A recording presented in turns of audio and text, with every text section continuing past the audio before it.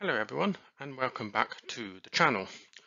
We've got a bit of a meaty topic in this video as I have been given the challenge to say how would I negotiate the UK rejoining the EU. So my thanks to RM for posing that challenge. That is a very interesting question and I know that is one that various people are interested in. Now this is a massive topic.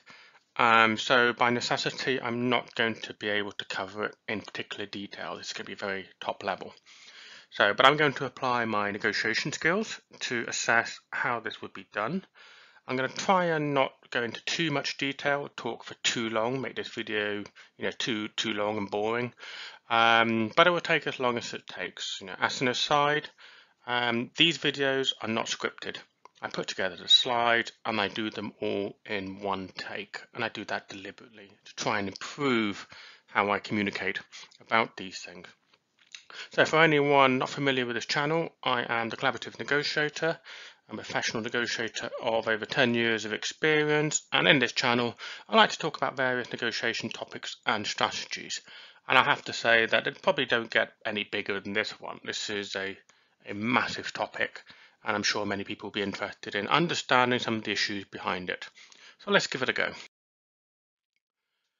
Before launching into this, there are some preconditions that we need to understand. So the first one is that this is not any immediate plan. No one should be under any illusion that the UK will be rejoining the EU anytime soon. There are various reasons for this, but the fundamental one is that the current policy pursued by Brexiteers is very much the scorched earth policy. They are deliberately engineering it to make it as difficult as possible for any future government, any future political party to be able to take the UK back into the EU. They're doing that in the way that they're implementing Brexit, and they're doing that in the way that they're antagonizing the EU. So to be under no illusion that for anyone who wants to have a strategy of rejoining the EU, you need to play the long game. You need to have a multi-year strategy with a whole host of things, a whole host of phases, if you like, to go into it. And I will cover that in this video, at least some of it.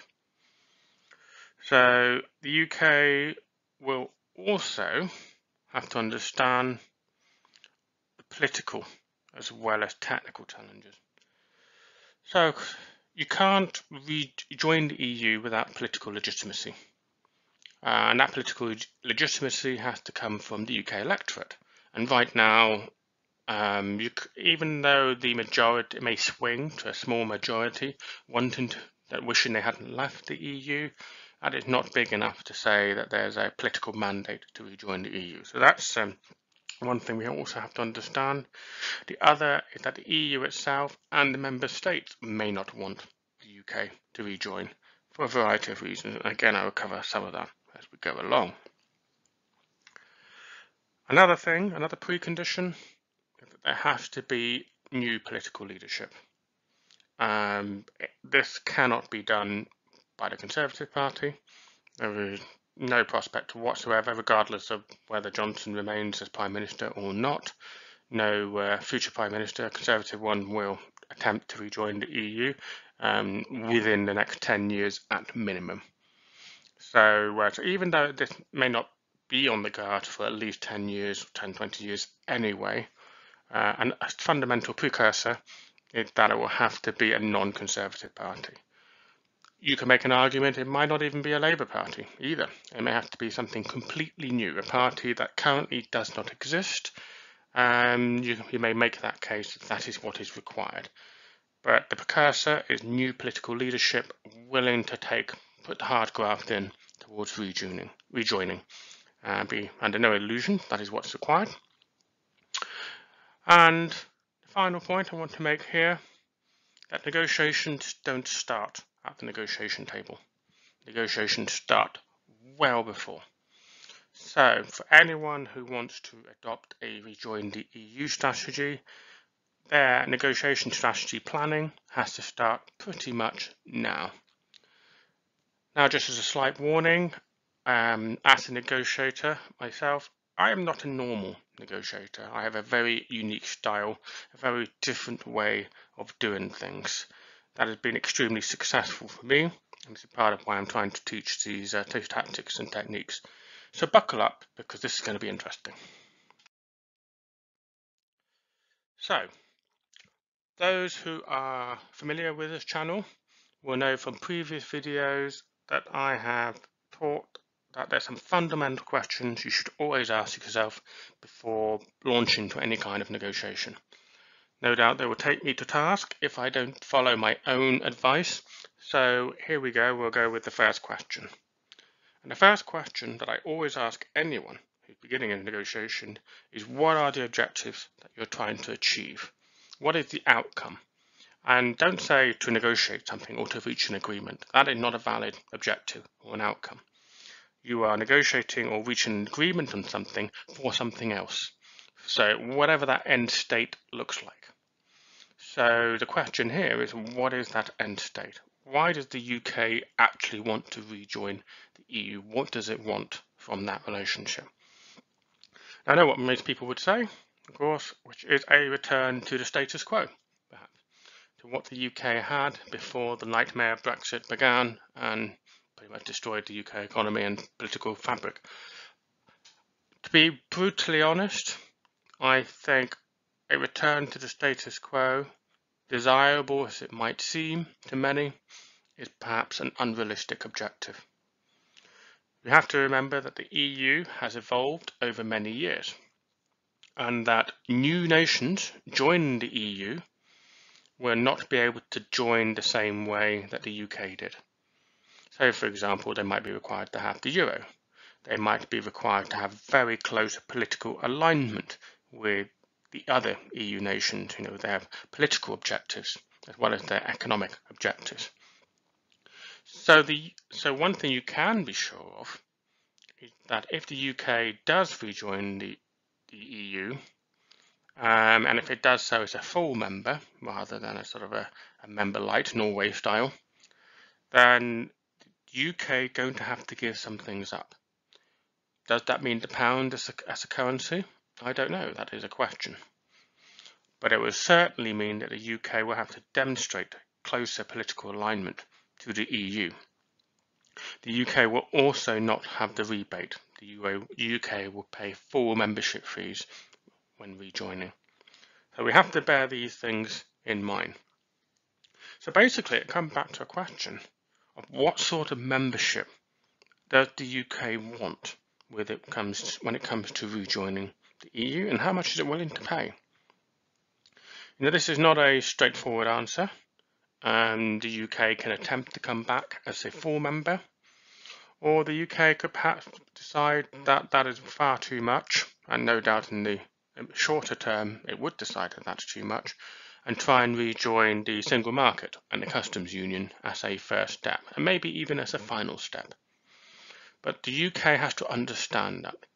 So anyone seeking to rejoin the EU must be able to articulate what that membership status looks like. And this is one of the fundamental flaws of the whole Brexit campaign, which is why the UK is in the problems it is in now, is that what the UK looks like outside of the EU was never made clear. Because the UK could have left the EU full membership but retained access to the single market. But those promoting a hard Brexit did not want that for various reasons, many of them delusional, but they did not want that. And as a consequence of that, that particular failure, there is no political consensus of what good or good Brexit looks like. Hence, we're still talking about Brexit however many years on. We're 5 or 6, I think, now. So, the UK must understand what sort of membership it wants before any campaign to rejoin the EU. And that needs to be clearly articulated. You also need to understand what sort of UK would rejoin the EU, because it will not be the same UK that left. And I'll cover more of that as we go through the video. Another one of the questions that I always encourage people to ask when they're starting the negotiation or negotiation planning rather, is what do you know? Now, I'm not going to be at all comprehensive here. This could be a whole video in its own right and would bore you to tears. But here's a few headlines, if you like, of what do we know about trying to rejoin the EU. We know there will be stiff resistance. That will come from the UK electorate, who will perhaps still desire Brexit. Perhaps they won't desire Brexit, but just don't want to go through the whole pain of rejoining the EU. You may also have resistance from the EU themselves. You may have resistance from those outside the EU who quite like the UK not being part of the EU for whatever reason. So you should be under no illusions that there will be resistance to any campaign to rejoin the EU. And some of that might even come from unlikely quarters. And I'm speculating here, but for example, you may even find that Scotland would want to rejoin the EU, but would not want England rejoining the EU and would not want Westminster pushing that campaign. So you may even find say if you were promoting a rejoin the EU campaign, you may even find yourself being resisted by people who themselves want to rejoin the EU. That should not be discounted as a possibility. We also know that joining the EU is not a simple task. It's a very long process that normally takes years. And here's slightly one of the ironies is that the longer it takes, and we know by necessity it will take a long time for the UK to be in a position to want to rejoin the EU. But the longer it takes, the more divergence happens from the EU.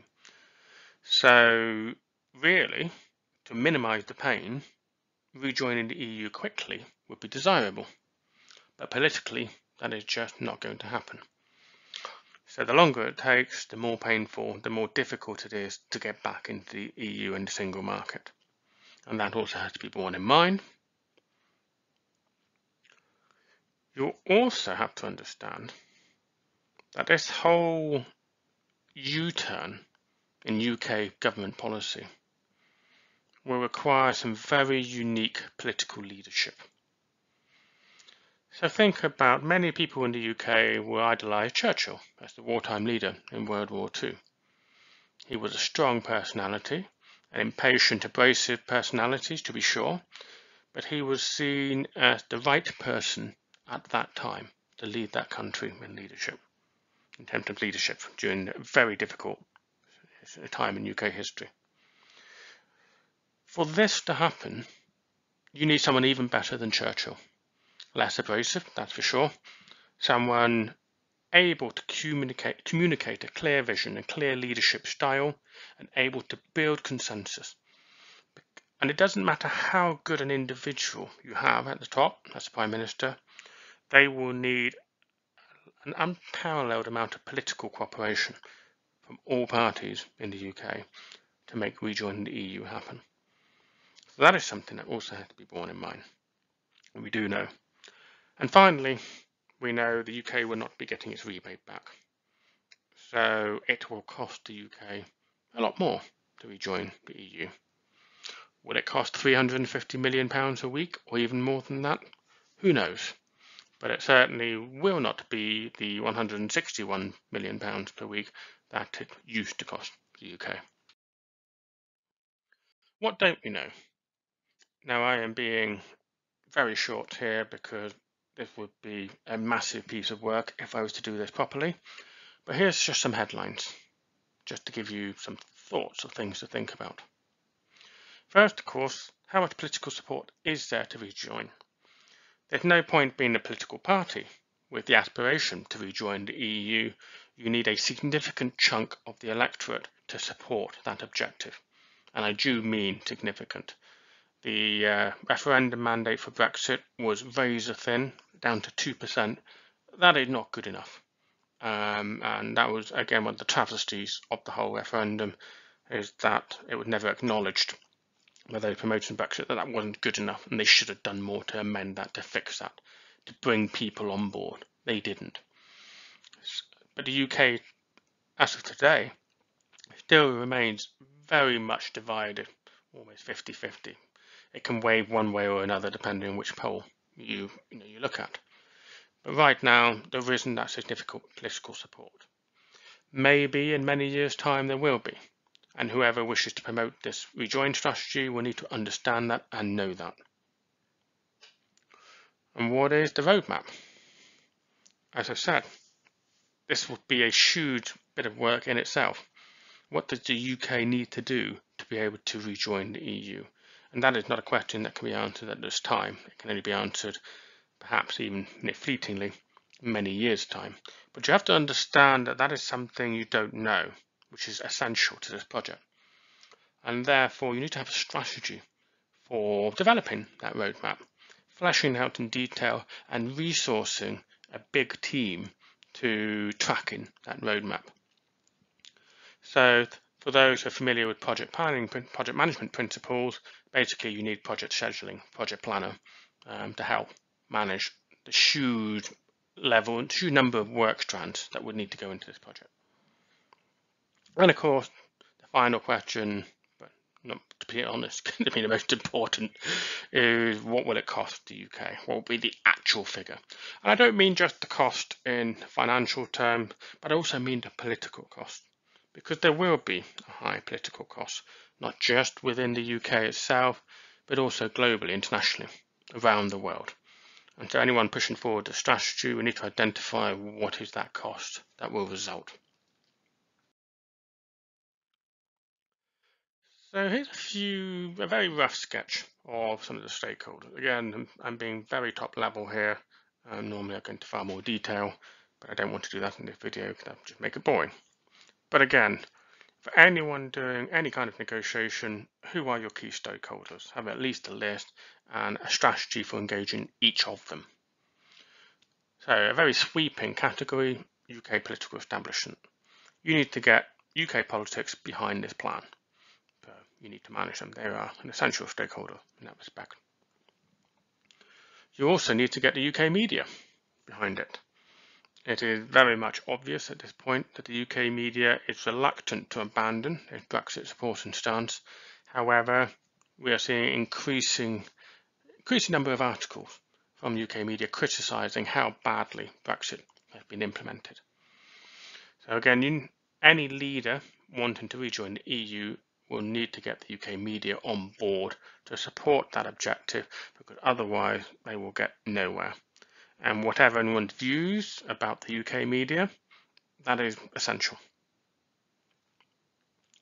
You also, of course, need to get the EU Commission to support this strategy and their member states. And that's a no-brainer. I've also added here the devolved administrations. And I'll come on to that a little bit more in a bit. But the devolved administration will definitely need to support this strategy and actually definitely need to be involved as part of the strategy. And this is one of the huge failures, both by Theresa May and then recklessly, to a ridiculous degree, by Boris Johnson, is that they refuse to engage the devolved administrations in any meaningful way. And that is what has created the level of resentment and anger that exists there today. And of course, that is still evolving, especially in Northern Ireland, where things could potentially get very serious as a consequence of that failure to engage the devolved administrations. So any strategy to rejoin the EU should not make that mistake. You also need to think about international allies. It could be the US, it could be France, it could be Germany, it could be Australia. These are countries that the UK engages with on a whole host of matters, and by pivoting back to the EU, that will mean that those countries need to change their strategies and their relationships with the UK as a consequence. So they need to be engaged too. And finally, and certainly not least, the UK electorate. There is no point ramming through a rejoin strategy if you don't have the UK electorate behind you.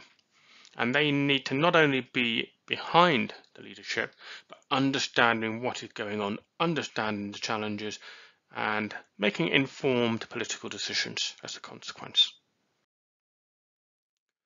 So heading into the next bit, the first thing I always teach people when actually starting the negotiations is that it starts internally before you go external. And here it's absolutely no exception. you've got to lay the groundwork before you can properly begin to negotiate any kind of deal. And when it comes to something as big and as complicated and as horrific as Brexit, then all that groundwork needs to happen within the UK before you even seriously talk to the EU. So the first thing, so this is of course assuming all the preconditions have been met. You've got the leadership, it's got a mandate and so on and so forth, and they're able to do this. So those are the assumptions that we're operating on. So the first bit that any political leader would need to do is to stabilise the union. As I've already mentioned, there's a great deal of anger and resentment in the devolved region for what has happened, particularly in Northern Ireland, and so there's a very real risk of the breakup of the union. And maybe that future will be that it would only be, for example, England and Wales trying to rejoin the EU. And if that's the case, then at least you have that union and you know where you stand.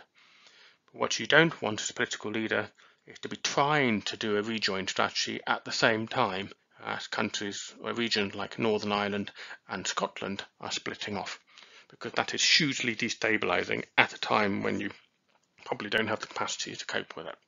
So that's got to be the first step: stabilise the union, present a coherent viewpoint. And that's something I always preach in any negotiation. Everybody must be singing off the same hymn sheet. Everyone must be aligned and in agreement with the direction of travel. And that would be no exception here. The other thing that would need to happen is that the UK would actually need to unilaterally realign back with the EU. Now, this is one of the weird travesties of Brexit that they never wish to talk about, is that the UK outside of the EU can follow EU regulations and rules without the EU's consent. You don't need the EU's consent to follow their rules. And in fact, many countries around the world do exactly that. They've realised that the EU have done all the hard work in terms of creating standards and regulations, and then they just copy it and make whatever adaptations is required for their local economy or your country. And the EU is very happy with countries doing that. As I say, the sincerest form of flat compliment is to copy what they're doing. So the UK would need to do this. This is because of the issue of divergence. The more the UK diverges away from EU regulations and standards, the harder it is to go back in or to trade and so on. So the sooner you halt that divergence, the easier it is to come back and to rejoin. And here's another thing that also needs to happen. The UK will need to implement significant political reform. And the reason why I say that is because the UK democracy, as it currently stands, is broken. It was a very barely democratic by modern standards, even before the whole Brexit thing kicks in. And one of the things you have to understand what the Conservatives have done is that they've fundamentally undermined and broken UK democracy. And the EU Commission and the EU member states are very much aware of this. So they basically consider UK democratic processes to be barely one step above failed state. It's that bad. So as a precondition for any rejoining, the UK will have to fix all its democratic problems. It will have to fix democratic legitimacy. It will have to fix the voting system. It will have to fix how the Parliament can properly hold the executive to account. All of these things are currently missing in the UK system. And in fact, the situation is currently getting worse because the Conservative government are systematically dismantling democratic protections in the UK system, whether that's due to do with the judiciary, the way Parliament work, the way devolved administrations work. Just about across the board, the Conservative government, as of today, is reducing the UK democracy, it is reducing protections. So that would have to be reversed. That's a precursor to any rejoining the EU. Does that mean the UK might have proportional representation and perhaps bring in the devolved administration in a federal style like Germany does? I don't know. That is one of many options. but whatever option is pursued, it needs to be at least beginning to be implemented before any discussions to rejoin the EU can start. And that is huge. That is a massive chunk of work that needs to be done. And I'm pretty sure the EU Commission will insist upon it. And this is one of the things for the EU Commission. They're very big on any new members having robust democratic processes. And right now the UK is not seen as in that category. Another thing that I also say that any political leader would have to do as part of the rejoining negotiation strategy is delegitimise Brexit. And I will talk more about that in the next slide. But for now, I'm just going to jump to the next bit, which is how they would legitimise themselves. And the obvious way of doing that, of course, is you have a referendum. Now, a referendum is just a vote. It's just a means by which people go to the ballot box, put their X against the options, and then that option gets taken forward. So what I mean by legitimacy isn't just about a vote. It's about civic society. It's about a political discourse where people are able to have their say, to voice their concerns and their views, and even their objections to rejoining the EU if they so wish. Those objections are heard and properly countered and argued against. So the whole process of legitimising any strategy to rejoin the EU is all about having that conversation and making people understand what are the issues at play, what are the benefits and costs of pursuing that particular strategy. This was not done by either side during the Brexit referendum campaign, and again this is one of the major reasons why Brexit remains so toxic in the UK today. So again, anyone seeking to rejoin the EU should not make that mistake. Learn the lesson and make sure to establish full legitimacy in the vote. Because at the end of the day, if people think that the vote was not legitimate, because people were not well informed or didn't make good decisions, then it undermines the mandate to implement it. And that is one of the fundamental issues of Brexit. And having completed all these things, then I would argue this is when you begin your formal negotiation with the EU to rejoin. Now, I promised to talk about delegitimisation, and this is perhaps a bit more controversial than people might be willing to think about. Brexit is toxic, and there's growing recognition in the UK electorate that Brexit has done a huge amount of harm to the UK, politically, internationally, economically. And I know there'll be people who might listen to this particular video and disagree with that, and that is fine. However, there is growing consensus around this viewpoint. However, that is not enough. So any political leader wanting to negotiate with the EU needs to really strengthen their hand. And what they need to do is really make it abundantly clear to the UK electorate just how bad Brexit has been, just how much it has cost the UK on so many levels. So call it propaganda, call it messaging, call it spin, call it whatever you want. But one of the first things that they will need to do is regularly promote the message of how harmful Brexit has been, what it has done, what is the cost, what is the cost in jobs, what is the cost in trade, and the economic impact, GDP figures, whatever it is. And of course the human cost. The people whose businesses have folded under, businesses they've had for many years, they've been through the family for many generations, all of that has folded as a consequence of Brexit. All those stories need to be told. And that would be part of a deliberate strategy to really let the UK electorate understand, so that when they do go to the referendum, they understand what it is they're voting for, or not voting for, as the case may be. So this does of course mean that there should also be regular comparison with other countries in the EU, and not just within the EU, outside the EU as well, perhaps. So those countries that aren't part of trading blocs, how well do they do? How well do France or Germany or any other country in the EU, how well do they solve problems? And how does the EU help them solve problems? And how does that make them more efficient, more economically prosperous, more politically coherent, whatever it may be? So what I'm pointing to here is that it can't just be a negative news story all the time. There needs to be positives too. And so there needs to be a clear message of here are the benefits of EU membership that we gave up. And here we how we can see it working in practice for various countries. The next thing, I call it improved education. Many people, and there was a charge in Brexit, people didn't know what they were voting for. And I know a lot of people who did vote for Brexit will take umbrage at that particular claim. But there was some truth behind that. People didn't understand fully the economic global trading impact that would result. And to be fair, that is not necessarily a direct Brexit situation. That is the result of the policies pursued by the Conservative government, more so than Brexit, arguably. But either way, it is linked to Brexit.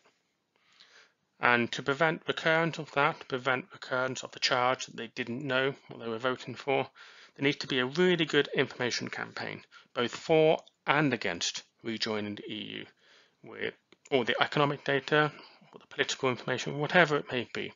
That needs to be clearly out there and clearly debated, and people need to feel engaged with that process. There's no shortcuts here. Don't go assuming you can just implement a rejoined EU by telling people what they want to hear, like Boris Johnson and the Brexit campaign did. They did that. That is why we're in this mess in the first place. So any rejoining strategy needs to seek to help educate people to make informed decision, whatever that decision may be. And finally, and this is going to be the absolutely most controversial part of the strategy, I would say that to properly delegitimize Brexit, you need to prosecute the leading light of those who promoted Brexit. So take Boris Johnson as a classic example. Any political leader wishing to promote, delegitimize Brexit should be actively pushing for people like Boris Johnson to be in court answering a whole host of charges: corruption, malfeasance in public office, electoral fraud, whatever it may be. Now, people will point out that this is political vindictiveness, and that is a justifiable thing to say.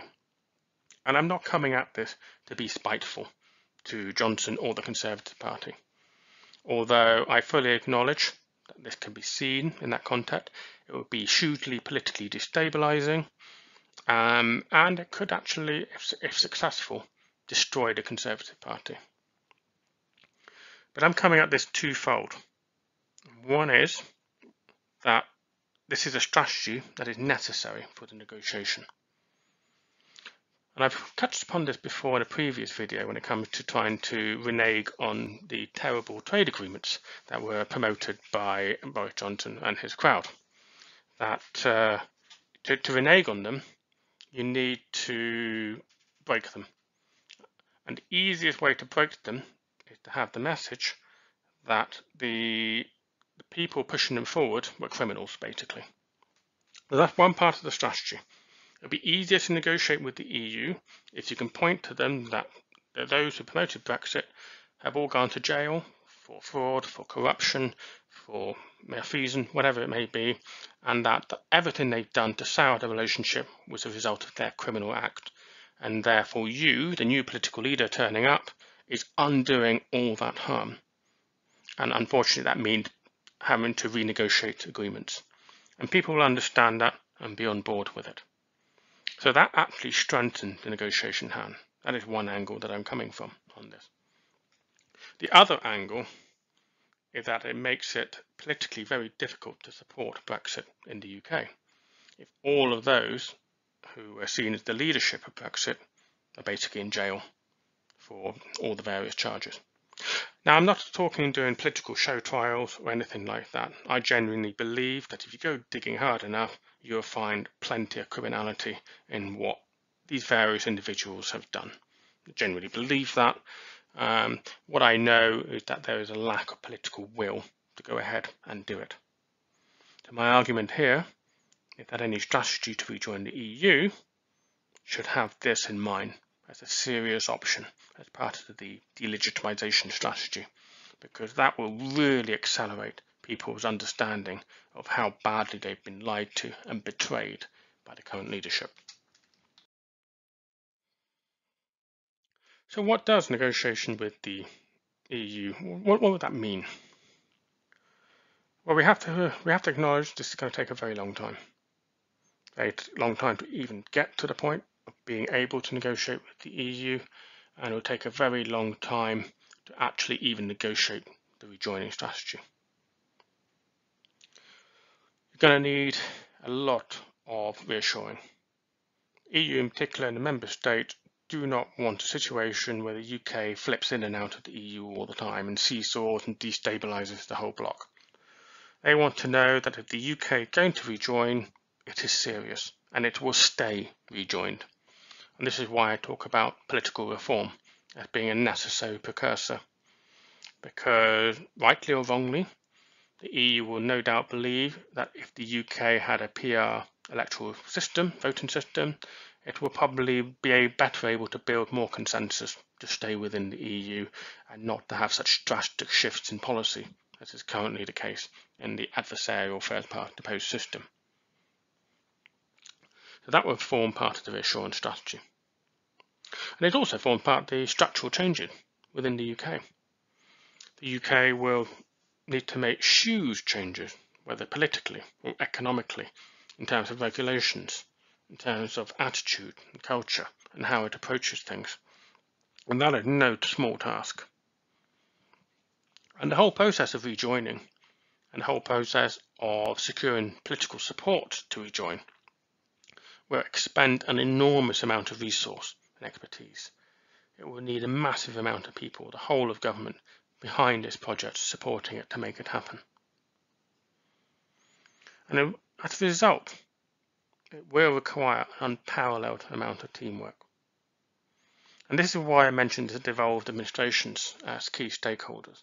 You will need those political leaders, like Nicola Sturgeon, for example, to perhaps put aside their political differences and work towards the common good. You need to sell that message. They need to sell that message, and you need to be put into singing from the same hymn sheet, as it were. You also need to beg for forgiveness from allies. The UK will have already destabilised things enough just to get to this stage. You will be destabilising things again to get back into the EU. And that will take a lot of political goodwill to implement outside the EU as well as inside. So my concluding remarks on this really big topic, and I'm conscious this is quite a long video, but hopefully not too boring for people. Brexit has changed everything. There is just no going back. The amount of harm that has been caused is phenomenal. The amount of destabilisation, the amount of just arbitrary changes, just for the sake of a scorched earth policy to make it hard to go back. And what it's done is open Pandora's box, and a whole host of very nasty things have fallen out, including just how weak and vulnerable UK democracy is right now. So all of that has to be fixed. And that is why any negotiation strategy to rejoin the EU will have to acknowledge that the UK has to fix itself before it can rejoin the EU. There is no way around that. We'll have to fix all the damage that has been done and rebuild better, to coin a horrible political phrase. The UK will have to do that. And there is no easy path here. This is a long, hard slog. It will take a long time. It will require a lot of consensus, a lot of support, and a lot of hard work from big people. And I have to be honest, I don't see anyone in the UK political landscape right now who is big enough to do this. And no individual can do it alone. That is absolutely for certain. But I don't yet see any standout individual that will show the leadership, the skills required to be able to implement this. And I'm hoping I'm wrong. I hope that individual does turn up and does do this. But I don't see that right now. They need to appear from wherever it is they're hiding. And of course, the final point is the UK needs friends again. The UK has lost so much as a consequence of Brexit. It is absolutely terrifying. So part of the strategy we need to be to rebuild relationship, rebuild trust back in the UK. And there's no easy shortcut to that. So perhaps a long video there, but my thanks again to RM for posing the challenge. This is a very interesting question. And I will emphasize that this is just one strategy promoted by me. I've not thought about it in huge depth. And of course, there would be a lot more detail that would be required. But I hope you found this illuminating in terms of helping to understand the scale of the challenge and what is required. And yeah, I look forward to seeing what people's comments and any suggestions they may have in the box below.